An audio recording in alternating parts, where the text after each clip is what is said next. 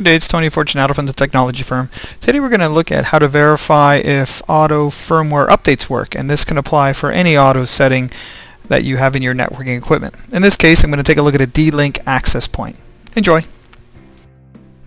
Alright, so just to again show people how the automatic firmware and software updates may not be reliable in some devices, yet another example. Here's a D-Link home router, DIR-615, hardware version E1, Echo 1, and the current firmware version is 5.00NA.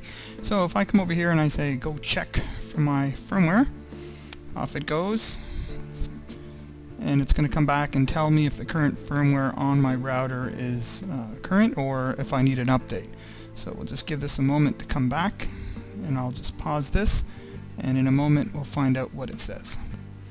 Here we are back, and you can see that the current firmware is the latest version. So that means if I was to go to D-Link's website and look up the DIR-615 wireless router and find the firmware updates for Rev E1, which is what I have, you will see that the current version available for download, March. We're in September. So since March, 5.01 has been available. So let's just see if that's true. I'm going to go back to my router here, and I've downloaded the firmware. I'm going to update it, and off we go. So I'll let you know how this goes in just a moment.